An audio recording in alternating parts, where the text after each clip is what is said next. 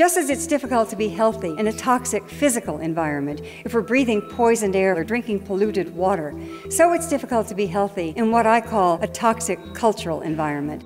I started collecting ads in the late 1960s.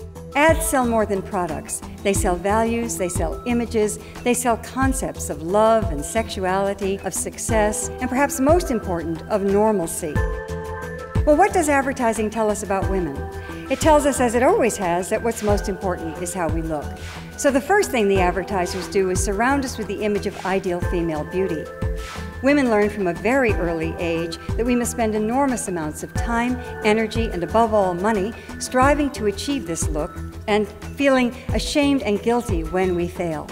And failure is inevitable because the ideal is based on absolute flawlessness. She never has any lines or wrinkles. She certainly has no scars or blemishes. Indeed, she has no pores.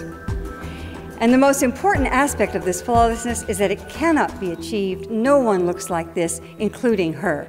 This is a look that's been created for years through airbrushing and cosmetics, but these days it's done through the magic of computer retouching.